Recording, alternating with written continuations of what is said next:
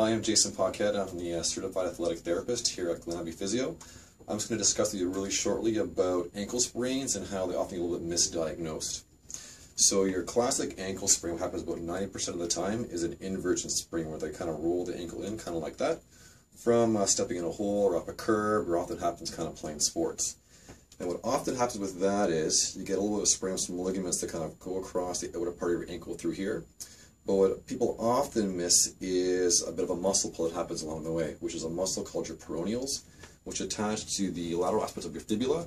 They wrap down the side of your legs, come all the way around behind the ankle bone, and attach to the side of your foot right through here. Now what happens as the ankle begins to roll over like this, these muscles engage to stop the cell from rolling the ankle. However, the muscles themselves are quite small and not strong enough to kind of withstand the force of the whole body coming on down on the ankle. So what happens is you get an ankle sprain through here and a muscle pull across the side of your leg coming down through here. So when you have an ankle sprain, it's really important you kind of treat both those areas and not just focus on down with the problem down by the ankle. So based on some simple care, make sure you're doing lots of icing for 15-20 minutes on, 20 minutes off, be that as much as you can, and come in and get some therapy as soon as possible.